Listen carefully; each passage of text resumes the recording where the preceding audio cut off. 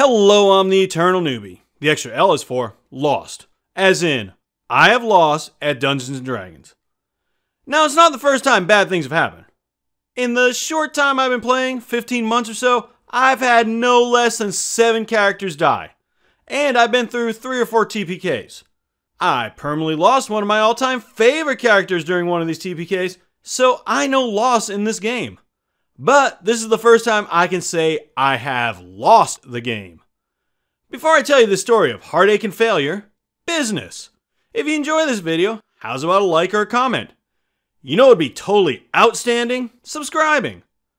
I've got more than a few other things going on like a Twitter, a Discord, and a YouTube gaming channel where I'm currently running through Final Fantasy VI.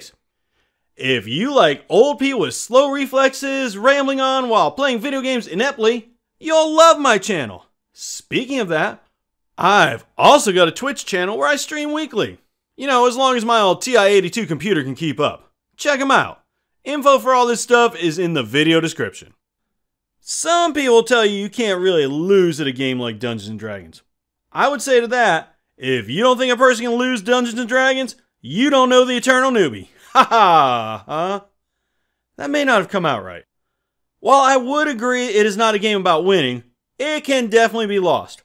Until now, whenever I was asked, what's my worst moment in D&D, I would have said losing Itham, my Wood Elf monk. That was really bad because I also lost the group which disbanded right afterwards. It was one of my favorite groups of all time. I even tried bringing Itham to new games, but it just never worked out. Well, I have finally topped that moment. For you see, I have lost something infinitely more precious. This horrific event took place with my Eberron group. I've talked about this group a lot. We had just returned from a trip to a spa world when we just happened to run into Mondo, aka Big Mondo. No, you know what? Close enough. He has a job for us. He wants us to fix a gargoyle race. I'm not so sure about this. Flood has been kind of skirting the line of not being the good guy he started out as. As a follower of the Traveler, I doubt he would mind, but Flood minds. He's looking for a way to get his good guy mojo back. When we get down there, the gargoyle is already out of the race. His heart is broken. His girl just broke up with him and he is drowning his sorrows. We could just drop it, but as a good person, can I really stand by and see this poor creature suffer heartbroken? I cannot. And that's totally my only reason for helping him. Yep, no ulterior motives here. The gargoyle gets the girl, we accomplish our mission, and Mondo gets what he wants. Win, win, win. And who better to talk her into taking him back than our very own Romeo, Johnson? One slight problem. Johnson doesn't see the point. I mean, Mondo is already getting what he wants, so why even bother? I try to convince him, even talking about how it's for true love. Nothing I say can break through his heart of stone. That is, until I offer something I know he wants in the form of a bet. If Johnson can get the gargoyles back together, then I won't bring up the bee incident for a month.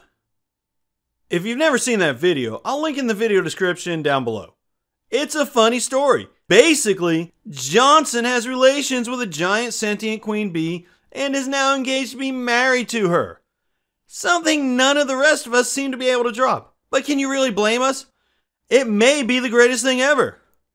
It even made me re-examine my deep-seated hatred for puns because bee puns with Johnson are just plain fun. Yep, I'm totally risking my happiness just so he can help the poor gargoyles.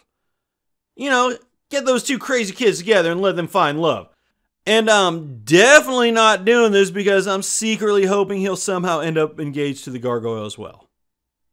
After some stuff, we find her and convince her to take him back if he stops drinking and becomes a better person or gargoyle, I guess. Each one of us will help him with something. I teach him responsibility. Johnson gets him to stop drinking and works out with him. Fela threatens him. I'm starting to think she's pretty evil. Although the visions of her killing me in game might also have something to do with that. Merla teaches him life skills, and Vlad teaches him how to be a good person. It's a real team effort.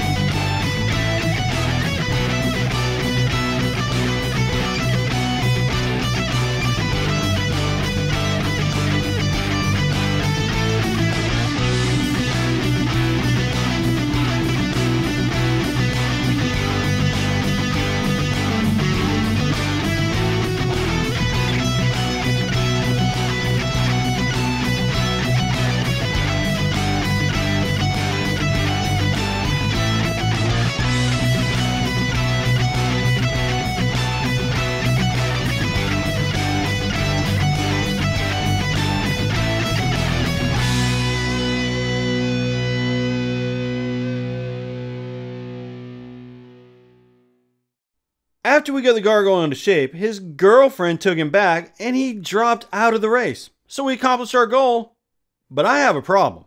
You see, there was the little matter of the bet. Technically, Johnson didn't win because he wasn't the one that convinced her to go back with her main squeeze. It was a team effort, so it's kind of a gray area. I reluctantly agreed on a 2-week period where I can't make fun of Johnson for the whole beef fiasco because I'm such a good person, and definitely not because I want to be able to talk him into doing other stupid things in the future. I lost, and I'd lost big. Possibly the biggest loss in the history of Dungeons & Dragons, if not human history.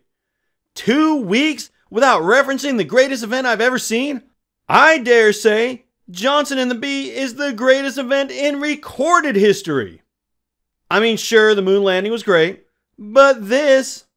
I mean, come on! Johnson's brilliant plan to get out of this is to poison the entire colony at the wedding. I'm not a machine! How am I not going to be able to... I don't know. I don't think I'm going to be able to do it. Wait, I've got an idea.